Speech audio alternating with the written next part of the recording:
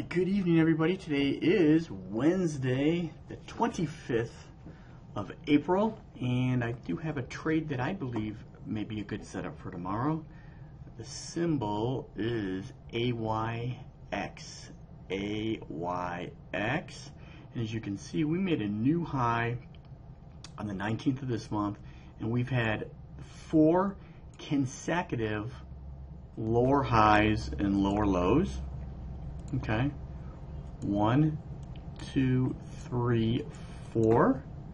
Okay, we're officially oversold on the 2-bar RSI, and you can see here this is a strong uptrend, and every time we pull back, right? Every time we pull back and closed under 10, we got a nice rally. Each time in the last, I don't know, what, 7 months.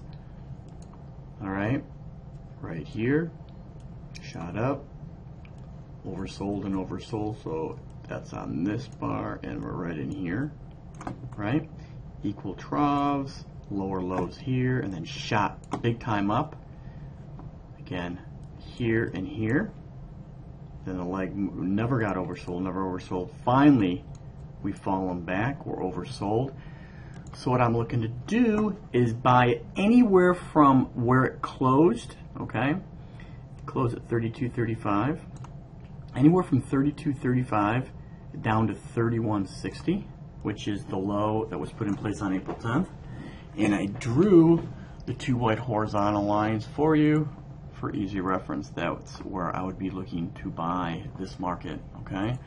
Let's take a look at ZUMZ. Trade that I gave you on Monday. Right, this is Monday, the 23rd. We went long at 33.01, and today we actually had a lot of follow through, which is a good thing. We've traded all the way up to 23.95, closing at 23.83. So that looks like a good trade so far. Whereas the ANF trade was a pure stop out. Okay, so remember we went long. Here, as the market took out the high of the inside vertical bar that was put in place on Monday, that was 27.04. So 27.09ish. We only ran up to 27.30. The sell stop was at 26.31. 26.31. So what did we risk? We risked about 75 cents on this trade, and that was an outright losing trade. Remember, our R, which stands for risk, is between, all right, between below this low and above this high. So that was our risk on the trade there, okay? So that's really it. And look at, if you take a look at BABA,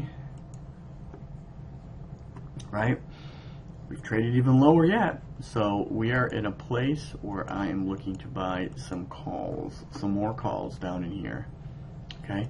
So the first day I even mentioned this stock was back on the 16th. We ran up a few points and we're right back down again. So we're monitoring this level very closely because, of course, if the market's able to take out the low that was put in place on December 5th, then we could go down a little bit further, right? But if you take a look at the big picture here, we're up big.